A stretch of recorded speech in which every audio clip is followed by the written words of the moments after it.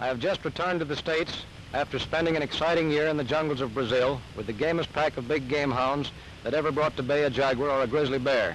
We reached our base camp in the interior after a 9,000-mile steamer trip without losing a dog, and they made good with a vengeance, despite snakes, crocodiles, and bloodthirsty fish. Jake, one of the hounds you will see, has already a record of 13 jaguars, 63 mountain lions, and 28 bears.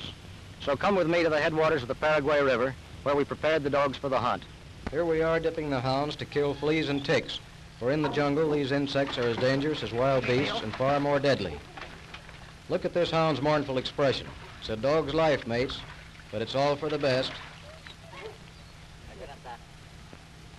Even little Tony, bought from an Indian, has to take his dip, wriggles and all. You can't keep a good dog down. This little Indian needs it too, but he has the usual objection. It's not Saturday night. What's the matter with that dog's ear? Well, they had a jaguar at bay the other day down next to the river, and this old fellow got in too close, and the cat scratched him. Got an infection and had to cut his ear off. Hurts his looks a little bit, but not his ability.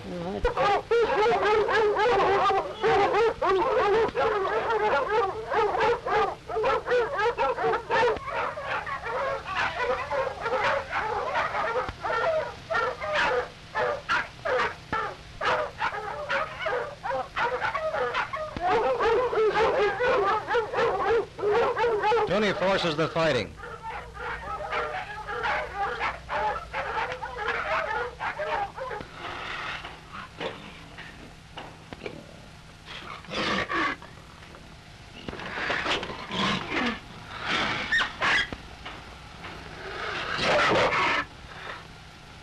These pups should be great jaguar hounds someday, for their father is Jake.